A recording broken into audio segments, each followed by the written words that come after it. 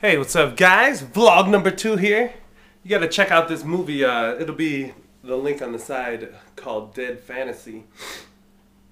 It's like 15 minutes long, but it's the chicks, like all the girls, not all of them, but a bunch of girls from Square Games and what was the other game? Whatever, man. Whatever, man. Check it out, dude. It's fresh. I was gonna talk about.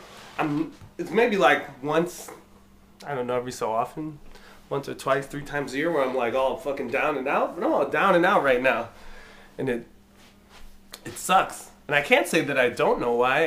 I think I do. Like I have well, I was really sick last Friday, and that shit always like fucking depresses me. I hate being sick. I'm still a little sick now. And before that, I had just a whole lot of stuff going on, you know, moving and that kind of thing. And yeah, just all really, and now being sick, and I really feel like I need to exercise. And I've been missing jiu-jitsu because I'm sick. I might go for a run right now. Right after I film this, I'm gonna go for a run. That'll make me feel better. But yeah, I felt like I had more. Oh, I wanted to say a little bit more about the. I actually wanted to check out her website some more before I started recording this. I didn't, but it was Tristan something was her name. I have the flyer here. Tristan Taormino.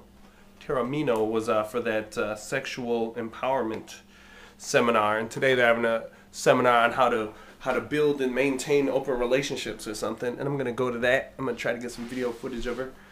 But it was actually really cool stuff that everyone needs to get into.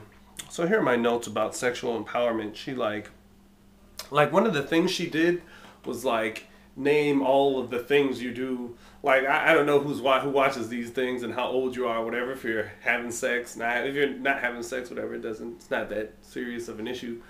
But she listed a whole bunch of she had everybody from the audience or whatever list adjectives or verbs of things that you do while having sex. And it ended up being this. Maybe I should have wrote that down. This really long list, like play, direct, control, dominate, pleasure, enjoy, satisfy. It's just a really long list, like filled up this whole, just like my pieces of paper, like a whole thing. And then she talked about, yeah, this is like, what other activity would encompass, could you do exercise, that you do all these things, whatever activity is there. And then, that's why sex is so whatever. But then, then she was talking about who are your sexual role models, and, people like, mom, dad, a couple names I didn't recognize, but maybe porn people, or I don't fucking know. But, her point is that with something that is so, covers, that it's fun and relaxing and so good for you and all that stuff, there's not a lot of sexual role models out there to kind of base anything off of. And, what was I going to say? My mind doesn't feel right, man. I'm sick. I need to exercise. I don't know. But without these sexual... Oh, yeah, just how few sexual role models are and how whack that was. She said, I'm sure if I would have asked, who are your role models in business or whatever, everybody would have a whole, more than just 1 or 2 for themselves. Everyone would have a long list of them. And actually, the only person that came to mind is my dad.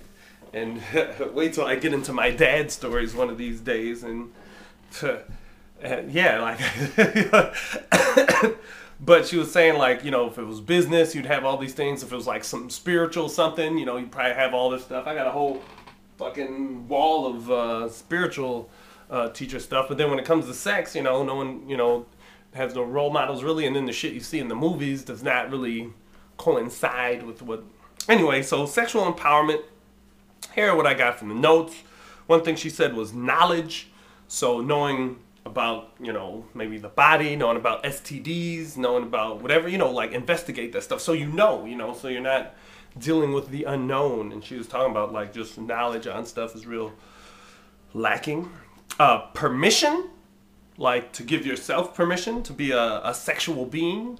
So like telling yourself like it's okay for me to be sexual. Sex is enjoyable and that's cool. Like something like that. Authenticity, she said. So knowing that you're that whatever weird stuff you're into isn't so weird. Other people are into it too, and you just don't know about it, and you're not alone. Getting rid of myths about sex. I'm not exactly sure that I wrote that down. What do you want? Like, what do you want your sexual experience to be? You know, not so much based on what someone else, or like figuring out what you want. You know, keeping it real, I guess. She said. I remember she saying if there was anything she wanted a person to take home from this thing, it was this sentence here: "You are the key to your own sexual pleasure." So you have that key. It's not in someone else's hands, I guess, to figure out how to hook your shit up or something. I guess I don't know. She said, I remember writing this down, not quite right, but she was talking about with safe. Oh shit, I'm getting a phone call and my fucking speakers make that noise. I'll turn that shit off. Or a text message. My bad. Let the vlogging continue. But she was talking about safe sex. How in the U.S. anyway, I don't know about other countries, but like how too much emphasis is put on risk, like physical harm to your person, you know, like you're gonna get AIDS and this is gonna fuck your shit up and you're gonna die, and you know, I don't know. You know how they do it here if you're in the US, and like that is a part of stuff, but she said way too much focus is on that, and all, you know, there needs to be focus on, you know, risk, like how to protect your mind, your mind too, and your, you know, the relationship. Like funky stuff happens from sex. It's not just, let's say you do everything, you know, you wear condoms and everything's safe and clean or whatever, but still like a lot of feelings can get hurt. You can feel like you did something wrong, and you know, all this shit. You know, how do you know, figuring that out, getting the confidence to say no and to say yes to the stuff you like. Figuring out what your boundaries are, what's okay, what's not okay. Yeah, communication was in there, you know, mastering, I don't know if she said this, and I interpreted it like this, but mastering talking about sex. She said this is good for everyone to know. I think I enjoyed hearing this, but 99, and this, Tristan, like, has been in the sex game for a long time as far as giving advice or whatever, and you know, she was like, people open up and tell their stories that like nobody I don't want to say like nobody's business, but stories that they wouldn't tell their doctor, they wouldn't tell their closest friends, whatever, they would tell her, because like, and not just because of who she is now, but where, you know, even before she was, you know, I guess she's big time if you, I don't know, but 99% of people want and take direction in bed. You know what I'm saying? Yeah, and then I just have here, not enough sexual role models. I thought that thing about not enough sexual role models was, you know, there's not enough role models with a lot of stuff, but I mean, you know, usually if you don't have a person, you know, close to you that you can look up to, you got like, you know, you can get a book about like Jackie Chan, or, you know, about Warren Buffett, or you can get some shit on Russell Simmons, you know, or something like. But there's not a lot of, but usually, like, even for that kind of stuff, you can find someone closer to home. But like for sexual stuff, anyway. So that was that. Like a couple people in my comments asked to hear more about that on the other vlog. So there it is, and I'm going to. There's another seminar tonight, and I told her about me making videos and stuff, and hopefully she'll be cool with saying some stuff. I'll put that on the main account. But yeah, I think I'm gonna go for a run, man. I gotta feel better, and I'm missing Taiwan, man. I'm really missing Taiwan today for some reason. Like, you know, it's nice being able to just roll out of the bed, and they got like people cooking breakfast right down the street, and you eat pretty decent.